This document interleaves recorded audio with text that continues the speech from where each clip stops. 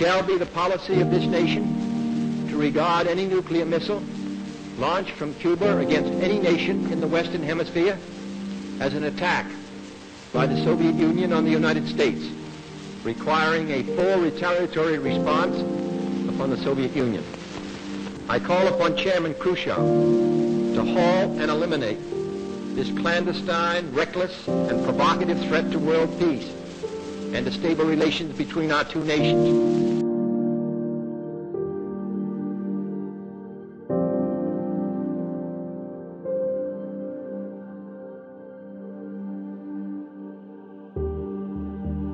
Conflict and compromise, the world on the brink. During the latter half of the 20th century, the United States was involved in a conflict known as the Cold War with the Soviet Union, which reached a climax in October of 1962 in the form of the Cuban Missile Crisis.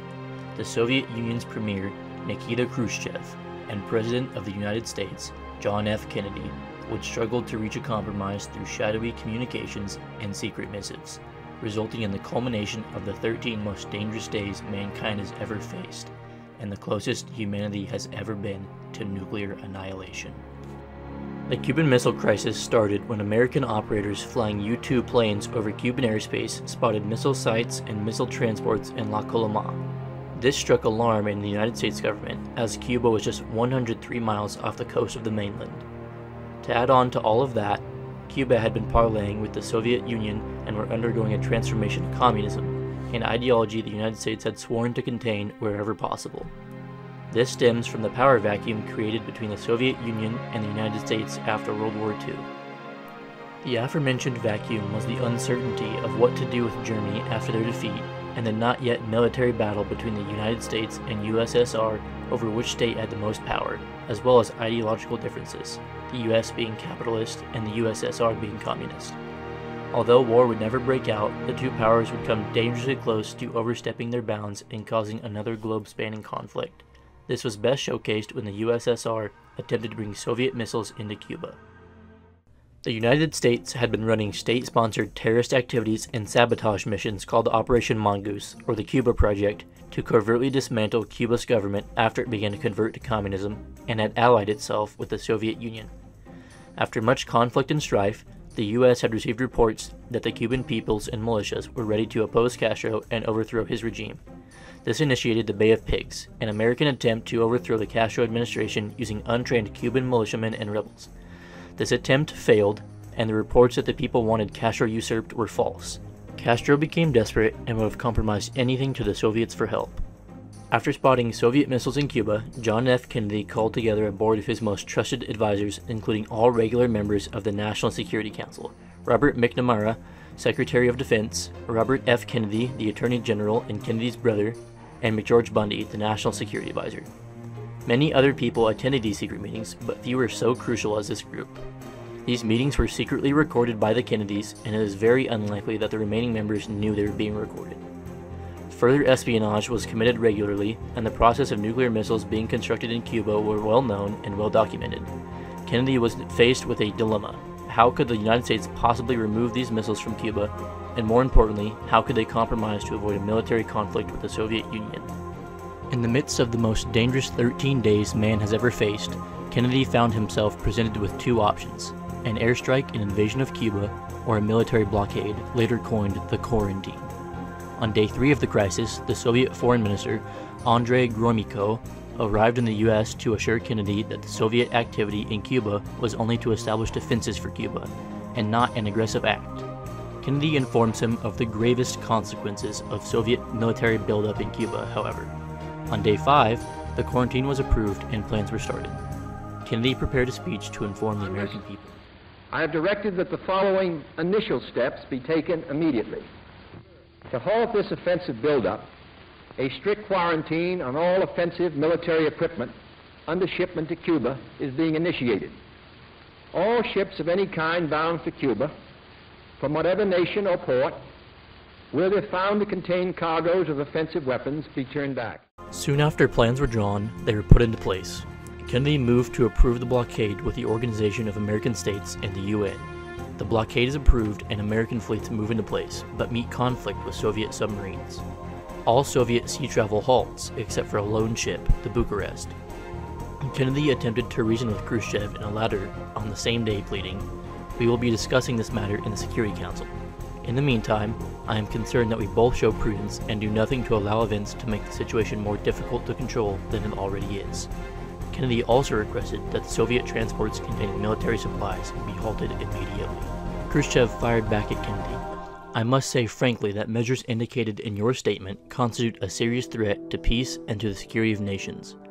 The United States has openly taken the path of grossly violating the United Nations Charter, path of violating international norms of freedom of navigation on the high seas, the path of aggressive actions both against Cuba and against the Soviet Union, and that you, Mr. President, are not declaring a quarantine, but rather are setting forth an ultimatum and threatening that if we do not give in to your demands, you will use force." Tensions grew ever higher as both sides battled for a high ground in the conflict. On October 25th, the 10th day of the crisis, it was known to Kennedy that some nuclear missiles in Cuba were now operational, and action had to be taken. He penned a letter to Khrushchev pleading for the course of action to change. And on the 27th, after no action had been taken, Robert McNamara remarked, "I thought it was the last Saturday I would ever see." Kennedy faced great pressure from his advisors to take military action against Soviet SAM sites after Major Rudolf Anderson was killed piloting a U-2 spy plane surveying Soviet missiles, but he refused to attack Cuba. Kennedy finally received another letter from Khrushchev demanding a tough compromise. The Soviets would remove their missiles from Cuba as long as the United States promised never to invade Cuba and to remove Jupiter missiles from Turkey, a bordering country to the Soviet capital. Unbeknownst to the Soviets, the Jupiter missiles in Turkey were actually obsolete and were soon to be removed anyway. The United States accepted this offer, and a non-invasion pledge was signed publicly. The Jupiter missiles, however, were removed secretly, out of view of the American public. The official end of the crisis spurred much change around the world. Kennedy was applauded and met with a hugely positive public outlook. His actions during the crisis were seen as level-headed, cunning, deft, and morally superior to the Soviet Union's. The United States sought to avoid conflict, solve the conflict through compromise, and at the same time, retain the power to disobey international law or other conditions that we impose on the powerless. A frank and welcome expedition of operative assumptions, reflexively taken for granted by the ex-com assemblage, according to Matthew Iglesias, a respected historical and political commentator. Khrushchev did not come out as well. After breaking the trust with Cuba by dismantling defensive missile sites in the region, relationships with the country were poor and unstable at the best of times. Hardliners in the Soviet government could not stand the fact that Khrushchev solved the conflict through compromise and began efforts to remove him from power. They succeeded in 1964 when Leonid Brezhnev and Alexei Kosygin usurped him and began a massive military buildup, undoing the weapon dismantling Khrushchev had done. Then, less than a year later, both nations, still shaken by the severity of the crisis, signed an agreement to stop above-ground nuclear testing.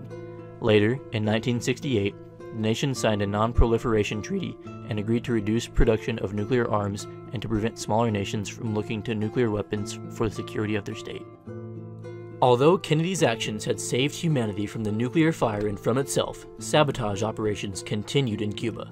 The United States had come out on top in this all-encompassing conflict, but the threat of a communist Cuba still remained. Discussions were had of another attack similar to the Bay of Pigs invasion, and an overthrowing of Cuba's government through U.S. military intervention. This goal would never be reached, as Kennedy was assassinated shortly thereafter on November 22, 1963. Cuba would remain a communist state, defying the United States containment doctrine.